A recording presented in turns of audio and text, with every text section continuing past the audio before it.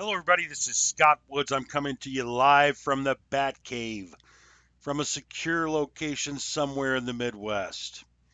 Guys, let's take a look at my screen. What we're going to do today, once again, because I get so many requests for this on how to find shippers, we're going to make another few videos on how to find shippers. Guys, finding shippers is one thing, but you got to know how to move that freight, after you find it. And, with all due respect, that's what we're the best. That's what we show you how to do. Now, you'll see I already have a compulsory search done here. Today, I'm going to search chambers of commerce. Now, everybody has a chamber of commerce, whether it's a small town, large town. A lot of companies belong to them. Especially your manufacturers and your brick and mortar style businesses. So we're going to go ahead and start searching for some. Now, you have state chambers of commerce, you have individual city chambers of commerce, you might even have a county chambers of commerce. Now, what I'm going to show you here is the difference in some of them. All right, we're just going to go right here with these first two. We're going to focus on these. You'll see this link right here. It says Wisconsin Manufacturer and Commerce. All right, so I'm going to go ahead and go to that website. What I'm going to do, as always, we're looking for the member directories.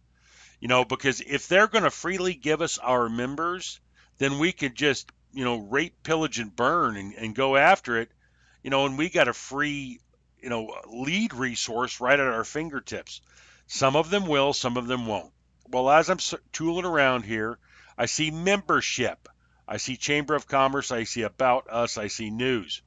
Up on the top here with the menu. Now, the one thing you don't see, you know, and I'm highlighting some of this stuff for you. One thing you don't see is as I hover over these tabs, there's no drop down menu. All right. So this, I could just tell you from my experience in searching for leads all the time, this is going to be, we're going to go nowhere quick. But let's go ahead and let's see if their membership list is out there. Okay. And we're going to look for either their membership list or some keywords about it. And basically you're going to see what are they doing? All they're wanting you to do is sign up, sign up, sign up, and be a member. All right. Now, as I look at this, they're either hiding their member directory or, they want you to join to get it. I'm going to look at products and services. I'm just going to scan the website and I see a word here that I don't like. Business list. All right. And just read the description. Directly target the companies you are looking for by having WMC pull a list for you from D&B. We can segment by location, industry, and more. What they are doing, they are selling their members information. So basically, they want you to contact them and buy it, and they're going to charge you an exorbitant amount for it. So naturally, the first thing tells me, get out of here. I'm wasting time here. I might have to find their members a different way because sometimes you can actually find a back door into their directory. Well, let's go to the other one here. All right. Manufacturers Council. I see Charlotte Chambers of Commerce. This is obviously going to be a local chamber of commerce. Well, we're going to start with members. Then you got you'll see the links, and I love it because if there's a drop down box, that's a good sign. Charlotte members log in. Well, I'm not a member, nor do I want to be, but what I want is right there, the chamber member directory. All right. So we're going to see what we can do here. Now it's going to let me do a member directory search, and I kind of like this because you got it here. You can tell displaying 1 through 30 of 390. All right. They have about 390 members there, but you got minority-owned businesses, woman-owned businesses. You could focus. Those are niche markets that you could focus on. But what I'm doing, it's going to have all kinds of people in this list. You got accountants, you got advertising, things like that. As I'm looking at this, I'm looking at like aircrafts, parts, and supplies. I would probably be calling them. I would also be calling, if I was a trucking company and I did regional deliveries, with like your smaller box trucks, and I always get a big question on that. I'd be calling like the appliance guys because that's how you get a lot of your loads, you know.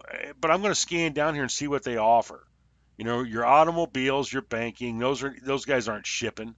You know, the beer and now the beer and ale wholesalers, maybe. Belting manufacturers, maybe. Beverages, distributors, bottlers, maybe. You know, but I'm looking for specifically manufacturers in this list. All right, and I'm scrolling, I'm scrolling, I'm scrolling. Eventually, I'll get there. They have a lot of categories here. You know, okay, well, now look at this. I've got manufacturing, all others, manufacturing cable, circuit boards, electronics, switchgear, tires, welding, windows, doors. Well, any type of manufacturing, if they make it, they got to ship it. All right. Well, let's go ahead and click all others. I don't want a specific category. I'm just going to hit search. I'm going to see if it'll give me everything. All right. And that's what it did. It come up with displaying 1 through 30 of 71 listings. What's it going to come up with? It's going to come up with the name of the company, of course, all the information I need for billing, their phone and the fax, their website. And now I have created a lead list. If I'm working, I'll use this lead list because I'm in Charlotte. Maybe I'm trying to establish a lane as a trucking company and I'm trying to find manufacturers in Charlotte. You know, maybe I've got a regular run that goes down to Charlotte, North Carolina.